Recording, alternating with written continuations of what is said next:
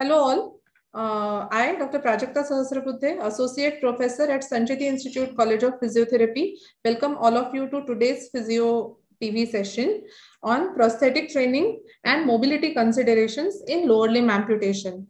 We all know that lower limb amputation creates a great deal of disability. As per the statistics, it hampers livelihood of many people and leading to a lot of participation restriction and social disability as well. So to have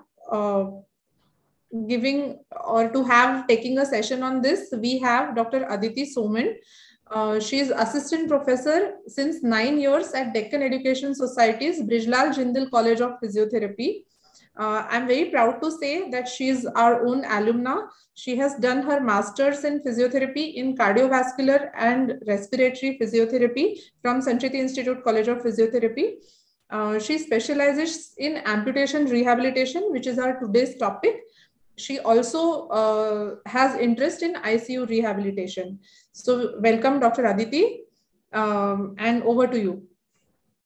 Thank you, Prajakta ma'am, for such a warm welcome.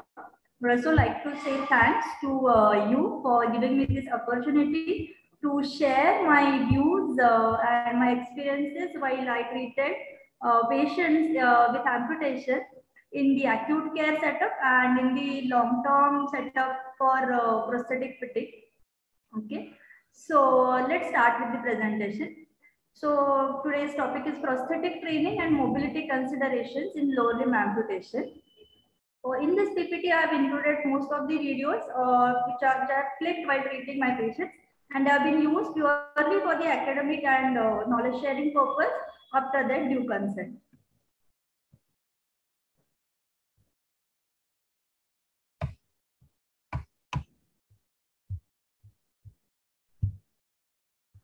Okay, so well, I have not treated any of these patients, but these are always my guide. These pictures are always the guide for me. How should I train my patient, or how independent an amputee can be. Okay, so the first is Manasi Joshi. She is the para badminton player, Indian para badminton player, and current world champion. She has achieved this success in just 4 years after the traumatic loss of her limb. The next picture is Arunima Sinha, who too unfortunately lost her lower limb in trauma accident, road traffic accident, railway accident, sorry. And she is the first amputee to climb Mount Everest. And even she did this even in just a span of 8 years post amputation. Even in that period, she was climbing. She had climbed most of the highest peaks all over the globe. And the third picture is Sudha Chandran, she too is a dancer, Bharatanatyam dancer and an actress who continued her career in spite of the challenge she faced after amputation, and has won national awards for the Bharatanatyam dance and the acting in a movie. So imagine that level of independence my patients can achieve if they get a good physiotherapeutic guidance from the day one. So as we are considering more about the vascular amputations, according to 2011 census, there are nearly 50 million people with locomotor disabilities, while they have not found out the exact statistics of amputees. But nowadays, with the advent of road safety measures and industrial safety measures, the traumatic amputation is on the declining rate, but the amputation secondary to vascular impairments and diabetic wounds is on rise. So a study done in Kerala shows that there is prevalence of 26%, prevalence of PAD in about 26% of the population. This PAD predisposes a patient to narrowing of arteries and thereby chronic limb threatening ischemia, thereby then reducing the or compromising the vascular supply and unfortunate amputations. The prevalence of PAD is further increased if a patient has comorbidities like smoking or physical inactivity. Diabetes increases the prevalence of or the occurrence of PBD 4 times. Okay, even smoking increases the PAD exposure 2 times. So all these are really of concern while treating these patients or seeing the patients of increasing number with amputation. Okay, so it is really stated that there are nearly half of the population who is underdiagnosed with diabetes mellitus and peripheral arterial diseases. So a strict criteria to diagnose PAD has to be made, but the variability in the symptomatology is there. So it is difficult to diagnose the PAD in early stages. So these are all the predisposing factors for PAD: tobacco smoking, diabetes mellitus, inflammation, and which causes atherosclerosis. Then chronic ischemia leading to gangrene or non-healing wounds, and then amputation. So let's move on to the surgery part. That the surgeries of amputation for the lower limb can be divided into two, that is minor and major surgeries. The minor ones are when there is toe or partial foot amputation, but in this presentation we are talking mostly about rehabilitation of major amputation, that is transfemoral or transtibial amputation. Type of amputation surgery we all know is guillotine type. That is the primary level of amputation or primary type of amputation done in case of vascular injuries in order to salvage the maximum limb that is possible. Thereafter, once the healthy tissue, granular tissue is seen or the infection level is controlled, a finite amputation or finite surgery, that is flap method, is done. Okay, in which a long posterior flap is sutured anteriorly. Length of a stump is again the concern. Literature says that stump length up to 5 centimeters can be used for prosthetic fitting, but if it is lesser than that, the least possible level of stump has to be 5 centimeters, below which it is difficult for the prosthetic fitting. The length of the stump, more the length of the stump, better is the prosthetic fitting, better is the muscular balance, okay, and better is the leverage that we gain during ambulation. That is why length of the stump is of utmost concern when we are treating an amputee. Associated comorbidities, yes, I will definitely say they are very essential to be evaluated in a patient with amputation, because if a patient has obesity, has diabetes, that has predisposed patient to PAD, that will give another different level of challenges while rehabilitating a patient. Predictors of rehabilitation outcome will be looking in the successive slide when we are discussing about assessment. So once the surgery is done, our aim as a physiotherapist should to start treating and assessment as early as possible. Ideally, we should treat patients or evaluate a patient pre-operatively. The surgeries are generally pre-planned or elective for the vascular amputations. So why do we treat them pre-operatively? Prehab is essential. It is in order to prepare the patient for maximum potential outcome of the procedure, both surgically and functionally. So what are we assessing in it? We are assessing the patient subjectively and objectively. So the subjective outcome measures are knowing the history part, the presence of diabetes, associated complications of diabetes such as retinopathies, nephropathies, diabetic neuropathies. This is essential. Sometimes patient may have IHD secondary to coronary arterial diseases, secondary to diabetes mellitus, and all this will limit or will affect my exercise prescription in the post-operative phase. So you need to monitor the medical history and evaluate the complications related to the metabolic diseases. Okay, then you need to even look for the renal functions, because these long-term diabetic patients, they do have renal impairments secondary to renal nephropathy, and this may lead to fluctuations in the stump volume. So that is why renal function is to be monitored too. Then known respiratory, musculoskeletal, neurological conditions has to be assessed. Then previous level of mobility, like how patient was walking Before the amputation, if you are giving a prehab, you should monitor the present level of ambulation, the assistive aid that the patient is requiring, the distance that he is walking, the factors that are limiting the mobile ambulation, that everything has to be documented. The cognitive ability. Cognitive abilities of the patients has to be monitored, maybe by the use of monitor cognitive assessment test, because poor cognitive status has its own challenges that we'll be discussing afterwards. Then, visual impairments are very common in chronic diabetics. We have already discussed the epidemiology diabetic. I'm talking there again about diabetes because diabetes predisposes to PAD. Person who have PAD, and long-term diabetics do have this microvascular involvement leading to retinopathies, and if a patient has visual impairment, that is again going to be a challenge to rehabilitate your patient. Okay, so visual and hearing abilities of the patient has to be assessed. Obesity is again a concern because most of the patients with diabetes will have obesity.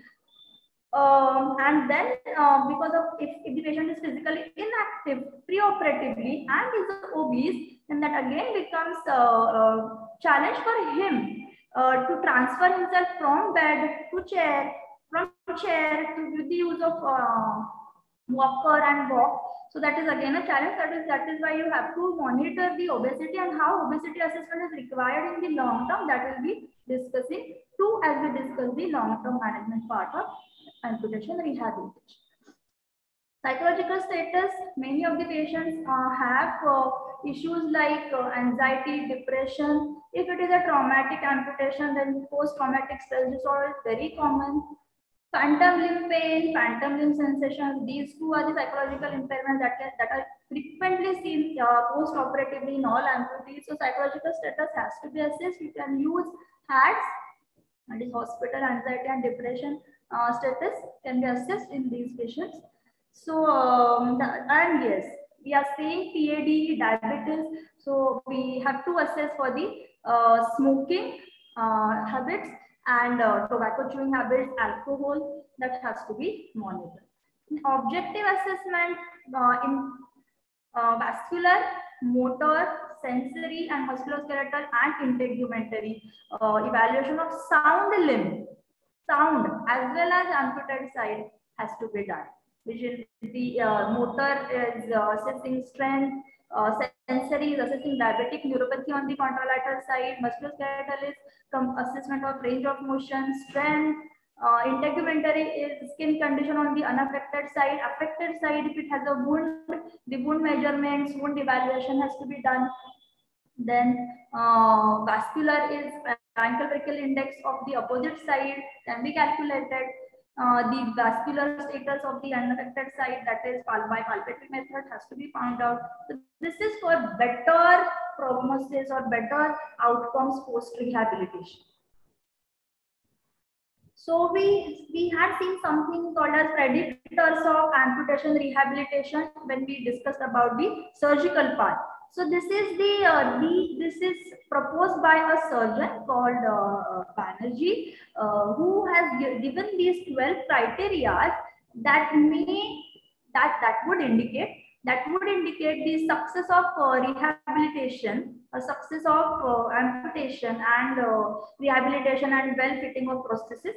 So you can use this scale in order to find out whether the patient is really a candidate for successful prosthetic fitting. If the score of this scale is lesser than 60, they have said that there are increased chances of patient being dependent, lack of mobility, and even the chances of mortality are higher. The score more than 60, that is up to 100, and the patient has good potentials of successful rehabilitation and prosthetic walking. So as you assess your patient, I frequently see patients in the acute setup. So our main, what we do is first give them the education. They are already stressed out. They are already loaded with so much of emotions, depression, anxiety, stress. Talk to them first. educate them. I frequently say my patient, this is not an impairment, this is not a disability. Please remove the thoughts of being disabled. This is the surgery that is done to save your life. Amputation is not the disability. That is what I tell them. You will be able, the patient will be able to walk. I tell them you will be able to walk if you do exercises that are advised to you adequately. You will be fitted with the prosthesis, and then you can ambulate. And then I give them the examples of other amputees, if I'm treating in an acute setup, then I show them the other patients who are walking with the walkers. Or if I'm treating them in a primary setup, wherein there is the patient, we see the patient for prosthetic fitting and their post prosthetic fitting training. So I show them the peer competition sort of. So I tell them this is not an impairment, this is not a disability. So reduce their anxiety, try to reduce their emotional affection. Then I educate them about prevention of contractures. The mobility at all the proximal joints has to be maintained for successful fitting and successful fitting of prosthesis and successful outcomes post-prosthetic fitting. If the patient is smoking or has a tobacco addiction, it has to be advised to they have to be advised to stop, because that may lead to further deterioration of vascular status, and that may delay healing of wound. And yes, I do tell them to check this stump and unaffected foot. To care of unaffected foot is very important. I tell them this is not a disability, but you make sure that you don't land up into any further injuries or any further rise in the level of amputation, or in the increase in the or you have the amputation on the other side. So that is what they have to be advised about. So the post-operative management of amputation is divided into these 5 phases: immediate post-operative phase, pre-op prosthetic phase, prosthetic prescription phase, prosthetic training phase, and reintegration phase. And evaluation at each of these steps is very essential. So what we are going to evaluate is the stump part and the overall mobility of the patient. And for improving that mobility, the associated systems, that is the balance, musculoskeletal, cognition, psychological, everything has to be assessed. Yes.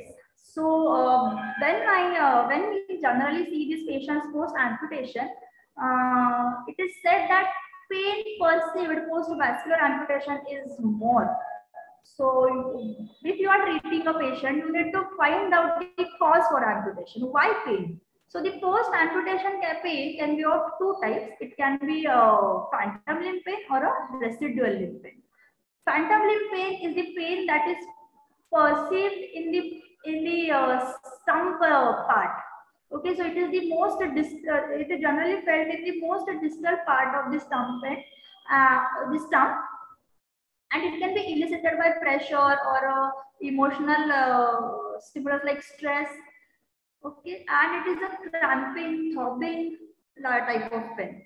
Whereas residual limb pain that we are going to that we generally see in the short term or in the acute phase, it is a pain that is adjacent to the stump area, and that can be treated by relaxation techniques or by patient education or by reducing limb edema. So this pain can be of 2 types. It can be a neurogenic pain, or it can be a nociceptive pain, okay, or a somatic pain. So residual limb pain it can be somatic or neuropathic. So what we are going to do to reduce the residual limb pain is give adequate pressure, reduction of edema, giving support, or patient education, relaxation techniques, improving mobility would help in reducing residual limb pain. Most of the time patient does not cooperate for the post-operative exercise program is because of the presence of residual limb pain. Phantom limb sensation is another concept wherein the patients perceive that the cut part is still there. The phantom limb sensation is absolutely normal. Yes, but phantom limb pain do disturb patients. It is nociceptive. It is unpleasant sensation. So then you need to find out the reasons for this pain. What are the reasons for pain? Is it the vascular pain? Is it the muscular pain? Could be because of muscle tensions. Is it the in the long term the pain? Is it because of neuromas? The neuromas may give light tingling type of pain, and it can be elicited after TNL sign. And in the short term, there can be a vascular pain, there can be a muscular pain because of altered muscular forces. It can be a pain at some other side because of faulty sitting postures. Okay, so you need to find out what is the reason of pain, or is it the cortical engrams that are giving the pain stimuli in absence of the actual pain stimulus. Okay, or is it the cortical disintegration that is leading to the pain? Then that is definitely a phantom limb pain. Okay, so a study was done by authors has suggested that there is a long-term prevalence of phantom limb pain in this population, and it has to be addressed well in advance, or you should tackle it even from the acute phase. If the patient is complaining about it, you should start treating even from the acute phase. So what are the various strategies to reduce phantom limb pain?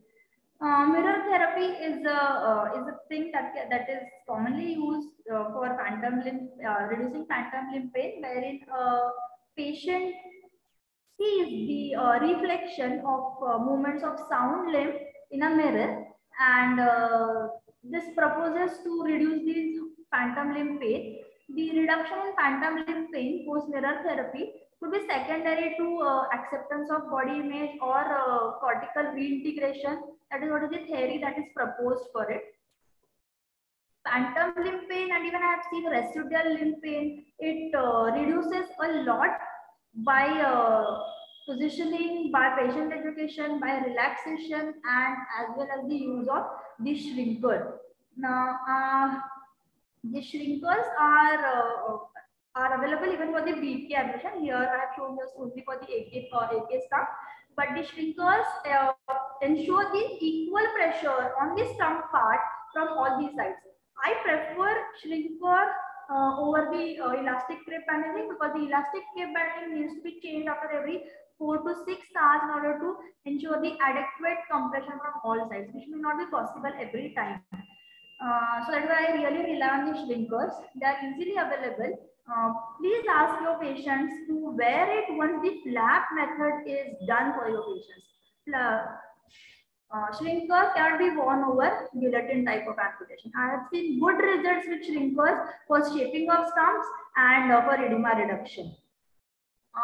But there was a study on effectiveness of elastic crepe bandaging in reducing residual limb edema. The study says that semi-rigid dressing is better over these elastic bandages or shrinkers, but every time it may not be possible to use semi-rigid dressing even for the AK. It is difficult to use. Okay, so rely on the shrinker. They give really good results. Phantom limb pain can be further reduced by use of these PPAMA, that is pneumatic post amputation mobility aid. We are not using this in our setups. We make the patient walk with the walkers, but yes, there are many reviews that suggest the use of PPAMA, that is pneumatic post amputation mobility aid, to reduce the edema, to shape the stump. The studies have even shown that it can be used in guillotine type of amputations too, because this application of pressure and weight bearing would increase the circulation. Transcutaneous oxygen supplementation was increased post weight bearing in the PPAMA, and that helped in reducing the wound size too. So if available, yes, please rely on these PPAMs too. I have never used it. Then the phantom limb pain can be further tackled by desensitization techniques like these: gradual friction massage, holding the. I frequently tell my patients in the short term or in the patient education only to handle the stump part as much as possible. So these are the few points I make them realize without letting them know that there is something as phantom limb pain or sensation that is present, but let them accept the part. it is patients are many a time in denial about the procedure. They avoid looking, or they are so depressed because of the limb loss. So I frequently tell my patient to handle this tongue, touch it, give them the tapping stimuli, give them the pressure. So that may have helped them. But this is what I really follow in the short term too. This can be done if the patient has flap method. So the next is to maintain and or improve joint mobility and strength of the stump. Maintenance of joint mobility is of utmost importance for gaining good outcomes after prosthetic fitting. So all the ranges of the proximal joints has to be complete or anatomical ranges has to be present before for the successful prosthetic fitting. And I think it is the duty of physiotherapists to maintain and improve the strength. So the strength has to be at least 4 for prosthetic fitting. So start with the anti-gravity exercises immediately post surgery, and mainly I frequently give them bridging and prone lying and scooting. These three are the exercises that has to be given because I feel these are the functional exercises that will be helpful then for them to use the assistive aids, and may teach them the mobility in and out of bed. So bridging, proning, and scooting. These are the 3 important tasks that we as a therapist should advise our patients. So these are few videos that I would like to show you. So all anti-gravity exercises.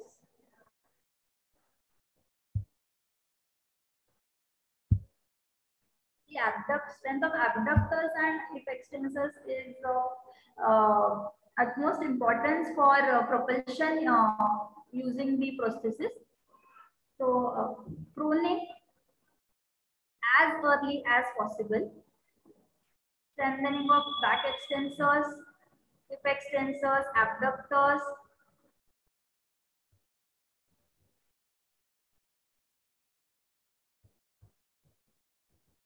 Yeah. Then early mobility in and out of bed. Yes, the early mobility in and out of bed can be achieved. The first image shows the it is the assisted form of mobility by my patient is learning to sit from supine like, though ergonomically not advisable, but I do give it to them to improve their grip strength, to improve their mobility, to improve their confidence, and to reduce their reliance on their relatives for bed mobility activities. We make them walk. The patient should walk as early as possible. The early ambulation, early mobilization is applicable in all the patients.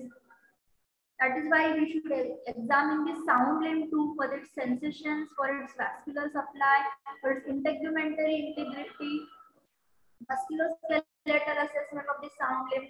This is the reason why assessment of sound limb is essential. Balance too has to be assessed in the acute phase, and balance and transfer training. A must transfer is supine to sit to stand, so bedside sitting to transition to wheelchair or to a chair. So these are the must transitions. Balance is really a challenge in AK amputees because of unequal distribution of body segments, thereby changing the COG and reduction in base of support. So yes, they do need a balance training. This is further added if the patient has obesity. That is why obesity has to be assessed before starting with treatment. These are the few basic scales that can be used in the short term or in the acute care to assess the mobility status of the patient. Basic amputee mobility scale, it is a very good scale. A small scale, only 4 questions. Highest score is 2. The highest score is 8.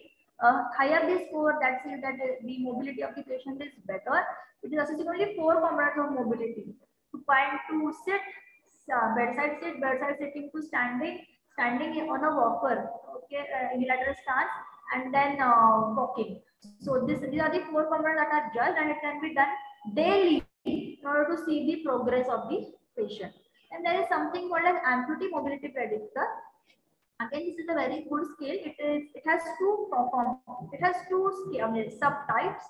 That is amputee mobility predictor with prosthesis and no prosthesis. So you can do this AMP no pro in the acute phase, that is without prosthetic use. It has the components of assessing balance and gait abilities of the patient without prosthesis. Okay. So the questions are, there are only 20 and 21 questions in AMP no pro and AMP pro, and the scoring is 43 for AMP no pro and AMP pro 47. And these scores, will predict how much independent an amputee can be after the prosthetic fitting. So I can know from the present status of the patient how would be the future mobility of the patient would be. Okay. So I feel this is a very good scale. I frequently use it for the research purpose and for documentation purpose. This scale, the score of these scales also helps us to label the patient its scale level. So what is the scale level? So K level is the classification for the classification for the level of ambulation that is given by association, American Association. This is generally used there for getting the financial aids for prosthetic fitting. Okay, so the patient with K3 level of score has the ability or potential for ambulation with variable cadence, or is a community ambulator basically. And K0 is does not have any ability to ambulate. Okay, so you can use these AMP scores to predict how mobile they would be after the prosthetic fitting, or if they are really indicated for prosthetic fitting or not. Okay, so if their score is between 0 to 8 in AMP no pro, that says that there won't be any change in their quality of life, or the process won't be of any much help. So better not to give them the prosthesis. So that is to offer the financial help to them. MCID for AMP is also found out. It is 3.4, but it is not distinguished differently for AK or BK amputation. So yes, so this completes my treatment and assessment in the acute phase, that is immediate post-operative phase. And what I should share, the checklist is there is adequate strength, range, functional activities are achieved, general condition of the patient, bed mobility is achieved, all the transfers are taught or essential transfers are taught to the patient, wheelchair propulsion if required. We have not discussed about bilateral amputees. So yes, wheelchair propulsion, or if the patient does not have enough of upper limb muscle strength or balance to propel himself or herself on a walker, yes, then wheelchair transfers and wheelchair propulsion is required. Bilateral amputees to require the transfer to wheelchair. Their balance impairments, their challenges are different altogether. Then unsupported standing balance and ambulation with assistive devices, this all has to be achieved when you progress your patient from the post-operative phase to prosthetic, pre-prosthetic phase. So you are preparing your patient for prosthetic fitting. So before prosthetic fitting, when the patient is at home and is still getting the enough of strength or range, or the condition of the stump, the health of the stump, that is the shape, is still yet to be gained, and it is waiting for the prosthetic fitting, that is the pre-prosthetic phase. You can give home exercise programs to your patient, or you can call them to your OPDs for the pre-prosthetic training. Okay, so what are the components of conditioning? We call it as conditioning of stump. So yes, because proprioceptive training of this stump part was never taught before, because there could be pain, the sutures could be in a healing phase, or it could be a guillotine type of amputation. So once the wound is healed, or the guillotine type of amputation is changed to flap, and then flap is the wound is healed. You can start with proprioceptive training of the stump part, and you can advise your patient to bear weight on the stump end with the use of stack of pillows. Okay, that improves the proprioceptive feedback. Okay, then continue with the strengthening of stump as well as the sound limb shape, conical, getting the conical shape. You can use shrinkers. The shrinkers has to be changed after frequent time period because as the edema reduces, the part gains the shape. The adequate pressure may not be maintained by the previously prescribed shrinker, so it has to be changed frequently. That the patient needs to visit physiotherapy clinic at least once in a week, so that we can monitor the regress of the patient. Achieving complete anatomical ranges at all these at this stump as well as on the other side. Generally, the muscles that can get tight is iliopsoas, both AK and BK, hamstrings in case of BK amputation, and if it is a big amputation, the abductors are likely to get tight because the pull of abductors is more. In case of AK, it is the pull of, no, sorry. In case of AK amputation, the pull of abductors is more. So the abductors are tight, are likely to get tight in case of AK amputation, whereas in case of BK, the pull of abductors is more. So they are likely to get tight. So that is why we advise the anti-contracture positions. Or ask them to do Bhujangasan or Paschimottanasana or prone line periods or bridging. That was advised in the immediate post-operative phase in order to achieve this optimum length of the muscle that can get tight in amputees. Yes, scar treatment and skin preparation in for the prosthetic fitting. If it is still not healed, refer patient back to the surgeon. If it is scar is adherent, give the defriction massage or continue with desensitization techniques with tapping, pressure, use of soft stimulus, rough stimulus with a towel. So you can do this desensitization technique and prepare the stump, prepare the patient for further prosthetic fitting. Yeah, and this pre-prosthetic fitting is not just the training of stump and the sound limb, but it's also the training of cardiorespiratory system, because the challenges faced by the patient after fitting of prosthesis would be different. It is really taking a lot of energy to propel forward with the use of prosthesis. So the metabolic cost of walking really increases after fitting of prosthesis. If the stump is shorter or it is a femoral amputation, the cost of walking is too much. So what you need to really take into consideration is conditioning of their cardiorespiratory system.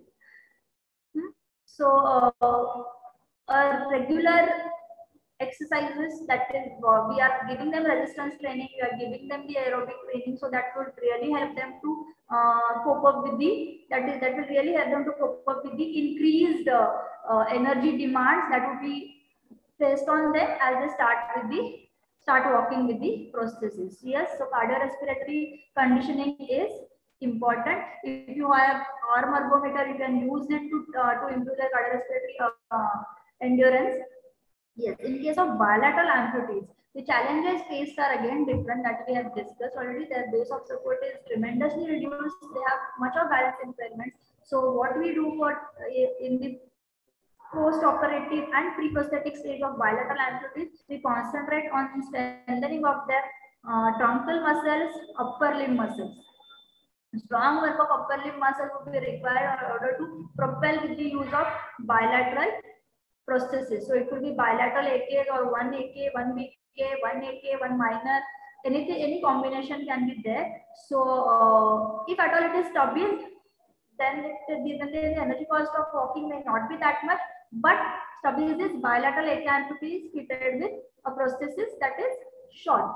Okay. So but if it is a prosthetic fitting, bilateral AK, AK or BK, one side AK, one side BK, then the energy cost of walking is going to be too high, for which you need to educate and train your patient in the post-operative and in the pre-prosthetic phase itself. get an arm ergometer and start conditioning their cardiovascular system. Otherwise, it is very difficult for them to cope up with the post-prosthetic fitting training. So these are the factors that determine the better prosthetic fitting. We already see transfers, then push-up from sitting to wheelchair, have independent standing balance, cognitively sound patient, and patient is walking independently with the walking aid. So these are the prerequisites for prosthetic fitting. But these factors can affect their prosthetic outcomes if the strength of the muscle is less, it has poor hand dexterity because they need to done and do the processes. Patient is unable to wash and dress it, so independent self-care activity is not possible. Associated pathologies like neurologically impaired or stroke, previously RA, OA, respiratory problems. I had told you these patients are mostly having some old MIs or IHD, so poor cardiovascular status. They can again be a problem for prosthetic training. Poor motivation. Yeah, if the patient on his own or her own is not motivated, how much efforts you take for the pre-prosthetic or post-operative phase, that would rarely give you the results. And yeah, issues concerning about the social support and home environment, that makes a lot of difference. Rehabilitating amputee is really a team approach. Everyone in the team, the family members has to have a sound communication about patient's health. So what are the challenges that are faced by the patient? In these pre-prosthetic phase, fall is very common in these patients. There are studies done by systematic review that is done by Hunter Patel. They suggest that the factors that are common to other population like advancing age, comorbidities, lower limb, reduced strength or weakness of lower limb muscles, these factors plus the added factors like cognitive impairment, transfemoral level of amputation. So these all can further predispose a patient to fall. Okay, and fall prevention strategies has to be incorporated in all these patients. So that is what is the recommendation of the author. Reduced vibratory sense is another reason for prevalence of fall in amputees. Cognitive impairments. There was again another systematic review done by Coffey et al., who says that the patients do have prevalence of cognitive impairments, and these cognitive impairments are negatively associated with mobility, use of assistive aids, and maintaining independence. So cognitive impairments we really have to take care of. Cognitive impairments can be found out by Monterey Cognitive Assessment Scale that is very well used and has good reliability and validity in our patient population too. That is only amputees. Fall prevention or the risk to fall can be assessed by work balance TBS, work balance scale, or TUG, TUG, time up and go test. The time of 19 seconds and more than that predisposes an amputee to higher risk of fall. So the cutoff score is 19 seconds for amputees. Impaired quality of life. Yes, there is a study that was done in tertiary prosthetic rehabilitation center in India that they have suggested that there is impaired quality of life in these amputees if after 6 months of surgery, and the maximum affected domain was social domain. Okay, so and the highest score was obtained on environmental aspect. Psychological effects, yes, the loss of limb, bodily disfigurement may predispose the patient to psychological issues like depression and anxiety. Whereas these depression and anxiety reduces with time. The researchers have suggested the psychological aspects of depression and anxiety, they reduce over time, but then by then the somatic, nociceptive pain like phantom limb pain, that predisposes. That is the another psychological effect of amputation. That is really a challenge for amputee. So prosthetic prescription, here the role of orthotist and prosthetist is really crucial. We do work with them. Yes, it is a good communication between prosthetist and orthotist and a physiotherapist regarding the length of the muscle, the weight bearing, the condition of weight bearing areas. Yeah, they are the team members. We need to talk them. They do take our opinions. So this is the BK prosthesis, endoskeleton prosthesis. The area of weight bearing is patellar tendon, and this is the quadrilateral socket that is used for AK amputees, the ischial weight bearing apparatus. Then we have another scales. These are the scales that can be used to assess the mobility post fitting of prosthesis. So your patient is now fitted with prosthesis, and now you want to check the patient reported status of mobility, or how do they perceive their mobility. So there is something called as Newton scale. It was developed by Newton, and they were finding out some outcome measure to find out success of rehabilitation, amputation rehabilitation after vascular amputations. So this is the scale that was made by a surgeon called Newton for finding out successful amputation rehabilitation in vascular amputees.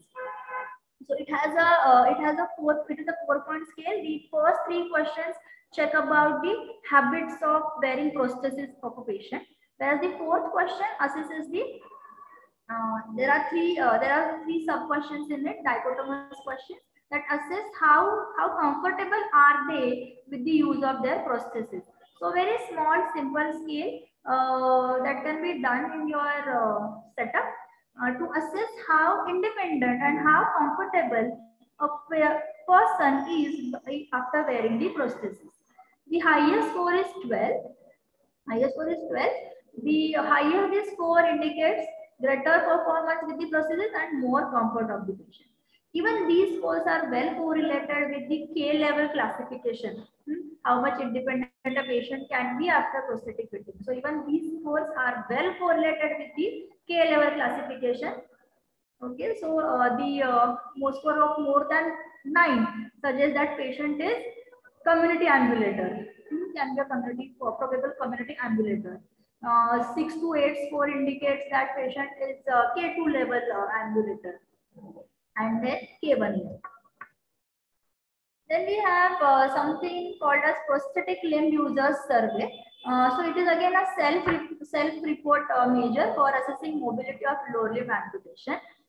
It assesses amputees' perceived ability to carry out basic ambulation to advanced or higher level of ambulation. Like the last components is about walking on hills or hiking or walking on uneven terrain. So plus scale or the prosthetic limb users survey of mobility, it assesses amputees' perception about his level of independence and his level of comfort of walking with prosthesis.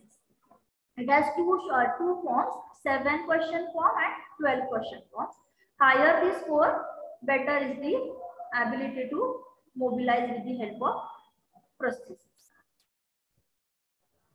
Yeah, there is one more questionnaire that we frequently use after prosthetic fitting. We do use AMP Pro 2, and this locomotor capabilities index. AMP Pro was interviewer-based questionnaire wherein the therapist asked some components of balance and gait to patient, like get up from the bed, and we check whether the patient requires assistance, or we ask the patient to walk some distance, and then we grade. But locomotor capabilities index is the self-reported, patient-reported questionnaire, wherein patient mentions about the level of ease or the level of independence in performing global, basic and advanced level of ambulation. Higher the score, better is the locomotor capability of the patient. We had one of the articles was about this comparison of AMP and the locomotor capabilities index. It is about to be published. We thought that the person who score higher on AMP would score higher on the LCI scores too. Right? The higher the score on AMP, that should be higher the score on LCI, the locomotor capabilities index, that is self-perceived level of mobility should be higher too. But there was negative correlation. That's it. I feel I would take it as we as a therapist are lacking still somewhere in transfer of training of these patients. Okay, we may be grading them on a higher side in interviewer-based questionnaire, but they are not understanding how to use those capacities in their life to be as independent as possible. So I think there is the result of the study that is soon to get published is likely we need to train them in the outdoor scenarios too for the better function, mobility, and work-related, leisure-related activities. Then there are these other questionnaires too that can be used in an amputee. BBS, we have already seen that can be used to assess the risk of fall. TUG, the score, the recommended score is 19 seconds. WHO VREF is the questionnaire that would help in assessing quality of life in the patients with amputation. It is available in Marathi, Hindi, Gujarati, Malayalam, Tamil, in most of the regional languages of India. Can be used to assess quality of life. SF36, SIP, these are all again reliable and valid tools of assessing quality of life in patients with amputation. Then this prosthetic evaluation questionnaire and walking impairment questionnaires. These are again the amputation specific questionnaires, but I found I think these are quite lengthy ones. So I have never used this in my clinical practice. So once this all training assessment is done or is ongoing, the prosthetic training, what we are really doing is forward all the exercises in a controlled environment, maybe in a parallel bar in front of the walker. This is the photo. This photo is taken when we are working in a primary setup. It is the primary level setup for the prosthetic fitting. So we don't have much sophisticated equipment to treat and evaluate our patients. So these are the exercises that can be given to improve the static and dynamic balance in standing. Then gradually give them gait training in the parallel bar, out of the parallel bars, and then gradually train them on slopes, curves, carrying weights. Then yeah, we should teach them how to get up from standing, from the floor, because the risk, as we have seen, the risk of falls is higher. If we are aiming that these patients should be community ambulant without the use of any assistive aids, like without using cane or without using crutches. What if they fall at any particular time? So you all should train them. We should train them for standing from floor too.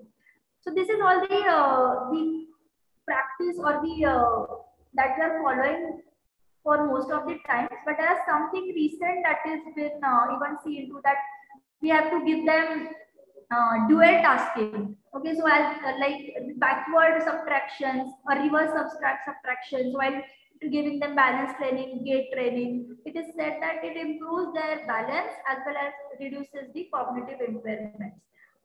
So that is a good strategy that if you all can incorporate in your treatment in order to avoid falls, in order to avoid reduction in cognitive status, in order to improve their balance. The dual tasking can be added.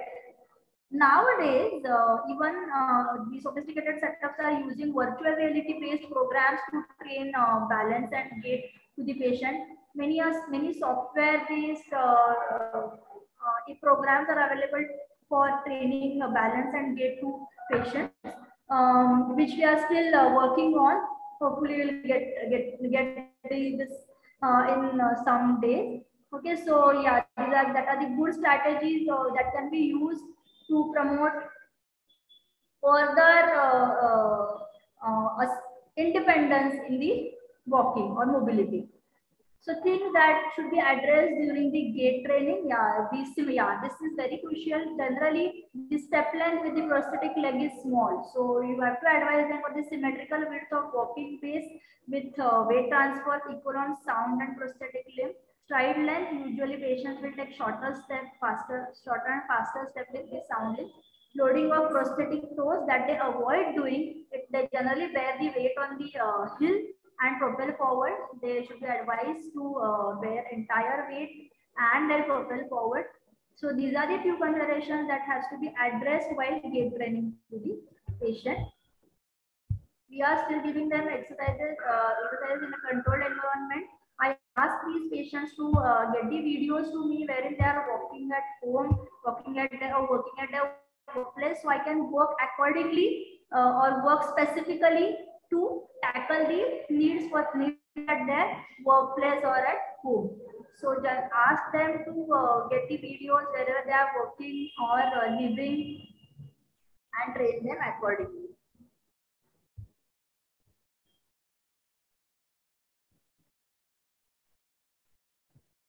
Yes, the assessment is continuous process. And this is just the transfer. This is just the pre-post prosthetic fitting training. There is something called vocational rehabilitation that still has to be done. Where you have to train your patient for their workplace. If at all they need change of job or if they need work site modification, that is another aspect that has to be taken care of. Assessment. Physical assessment as well as assessment of the housing, occupation, hobbies and interest related activities. Many patients nowadays are asking for adjustments in the cars and two-wheelers in order to be independent in their transport related activities too. So yeah, that is again an area of much work, and social service support and support for family and friends is very essential in order to cope with this journey of prosthetic rehabilitation. This is a long journey, and yes, they need emotional support from friends, family members too. So here is our patient at the primary care setup.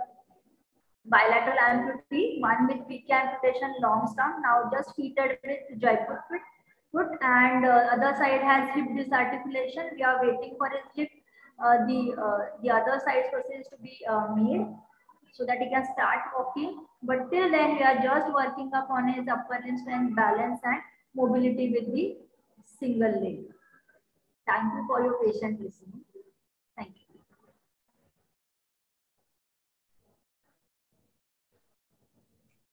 Thank you so much, Aditi ma'am. It was a wonderful and in-depth discussion about lower limb amputation.